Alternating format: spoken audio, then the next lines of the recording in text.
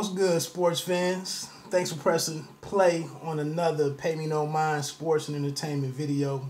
I'm busy today. A lot of stuff going on this week, especially in the boxing world. Obviously, big news today or last night with the injury to the number one draft pick in the next NBA draft in Zion Williamson, injuring himself last night in the first meeting of Duke and UNC at Duke last night. And this is what the channel was just going to become, man. I don't know if you know, but today is the anniversary of the assassination of El-Hajj Malik El-Shabazz, also known as Malcolm X, born Malcolm Little. And it's a reminder that I got to myself every year, just, you know, of how real stuff was back in the day, and real sacrifice, and standing tall for stuff, and doing stuff. And one of his quotes that I'm seeing, two of them actually, one is repeated, but the future belongs to those who prepare for it today, and education is the passport to the future, for tomorrow belongs to those who prepare for it today. And so I'm looking at the game, and of course I expected the talks of, you know, guys getting paid, you know, to play college ball. And this is, of course, we're talking about a guy who could be a generational talent in Zion. And so Donovan Mitchell, at Spida Mitchell on Twitter, the Utah Jazz point guard, tweeted, "Again, let's remember all the money that went into this game, and these players get none of it. And now Zion gets hurt. Something has to change at NCAA." Great.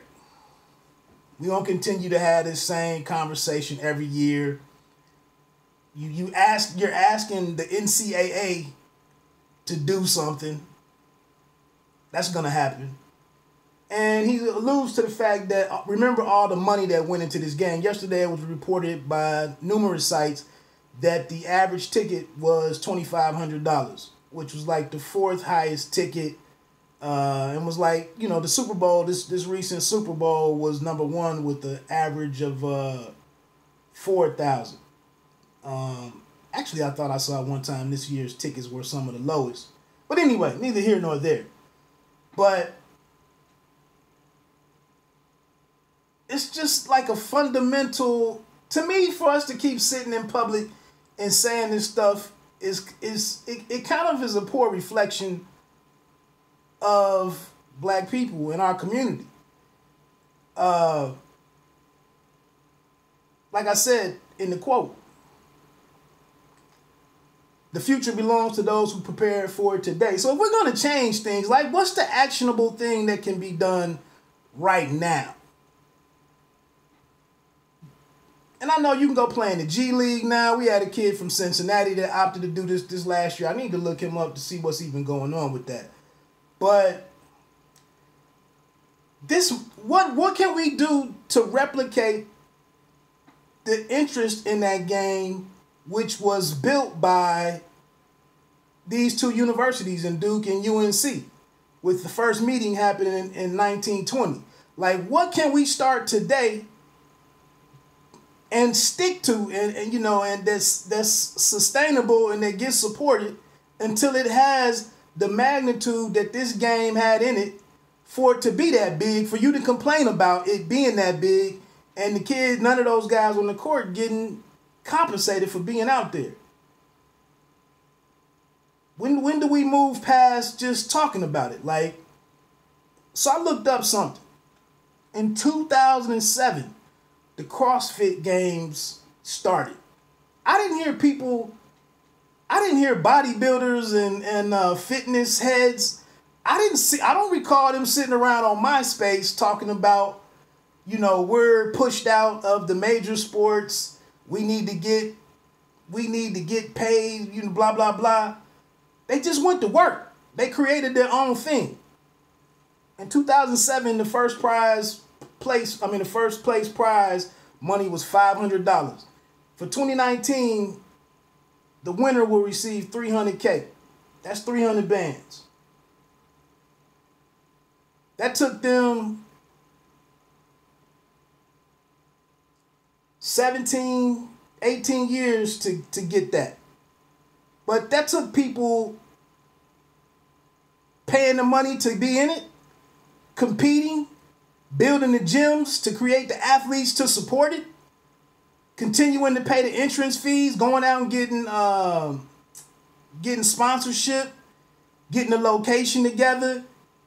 With that sponsorship, getting the the equipment, the gear, the different stuff that they use for the events. They got a broadcast partner. That took years. So if the goal is, instead of coming on here with all the talk, I just want to know, I got a couple of bands socked away somewhere. Like people like AI, Mello. Mello is a prime example. He should be leading the way. What are you doing now that you're on the outside looking in, maybe wrongfully? Why are you keep knocking on that door instead of maybe going in and holding some meetings and seeing what can be done, what can be started, who can put this together? Because there should be some other options. And now you see that the NBA has officially proposed to lower the age to 18. I don't know how that has to be sorted out or worked out with the current CBA and whatnot. But I just don't know how just tweeting and making videos and Facebook posts about what's fair or unfair, I don't know how that does anything. The NBA, 72 years in the game, 72 years in operation. So, like I said, when is there gonna be somebody that actually does something that has the resources to make a difference, to make a change, to do something? And then again, Duke has Coach K Court. UNC has the Dean Dome.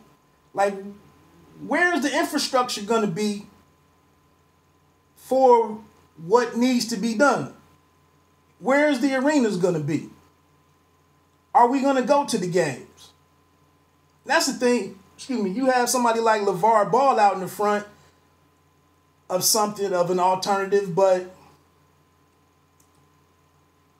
I don't know. Did you really trust LeVar? It seemed like his main interest was to get his boys to the NBA. Not that he wanted to leave something behind for other athletes looking for alternatives. And was he even universally liked, But I'm just saying, some of the greats of the game, Dr. J, Kareem Abdul-Jabbar, a guy who couldn't break into coaching in the NBA. Isaiah Thomas was formerly part ownership of the CBA or whatever, often blamed for running that into the ground. And his business failings have been well discussed. But when are some of these different guys whose name and likeness and image and all of that hold some cachet? Like, when do you go and really start something? But that's the thing, like the NFL, the NBA, they have legacy. There's no getting around that. Zion and Barrett and Reddish, these guys aren't coming out and saying, you know what, we're going to pass up on that 4 years at $4 million a year to be in your lottery, to go over here and play in Will Smith's league. Or Will Smith, Oprah, Bob Johnson and somebody else or whatever. I don't know. But I'm just saying, like I said, year after year, day after day, all these tweets, all this finger activity, excuse me, posts on Instagram, this not fair, that's not fair. The X Games. First X game was in 1995. I did not hear all of these white kids, some of them athletic, a lot of them non-athletic, but I didn't cry. I didn't hear them crying for decades on who's not letting them do what, who's not treating them fairly. They organized. Again, they went through all the steps. They trusted the process. I just want to know when somebody is going to get off of, like I said, and I'm going to talk about Colin Kaepernick tomorrow, but the whole NFL blackout movement. I saw the video with several brothers with the black jerseys on in the video, and they all, said peace to the NFL, and I'm done with the NFL. Okay. My barber included, for 2 months worth of haircuts. Yo, Wood, what do you think about this? What's your position? I don't have a position. You should do what you want to do. I'm going to do what I want to do. Again, what's the end game? But you make the video, did the dudes in the video afterwards, did they go get together and say, hey, what do we do now? Do we pull some money together? Do we see if our 20 guys can turn into 100 guys, can turn into 500 guys, to turn into 2,000 guys? No. It's just get some clicks, get some views, and yell, and shout, and tweet. So, like I said, at some point in time, man, you got to do something. And we're in a day and age where, Tesla reportedly, or, the legend is that they started manufacturing cars in garages. And now it's people out here, buying Teslas. And it's, it's still not one of the major brands and everything because they got to get the scale, et cetera, et cetera, et cetera. But I'm just saying, like Malcolm X said, the future belongs to those who prepare for it today. So, I get you, Spida Mitchell. And there should be, some kind of compensation for these guys. It's not any better to sit out of high school and go over to Europe and take your talent over there and play in somebody else's game. That's not a great alternative. I just wish we had something substantive, and there's something substantive could result from all of this consternation. But hey, that's it, man. I'm just running my mouth. Pay me no mind. Sports and entertainment. That's it, man. I ain't got no more. I just want to know, email me the meeting, comment with the meeting, so we can pull some of this together and get, the CrossFit basketball league going. To get the money going, to set it up. Because you got to start now for 2027 or 2032. And last question. Who's actually supporting Cube? I mean, you trying to do something different and has set out to do it. He has people involved, the right people involved, good business partners, is on TV. I'm going to be honest with you, I don't watch it because what are they playing for? And that's another thing that's, with challenging the NFL and the NBA. Like, how does second-class athletes really stand up against the real thing? So I just don't understand how you overcome the legacy of these institutions. It's definitely not going to be by talk. But look, let me get on out of here, man. Everybody enjoy your day. I'm out. Peace.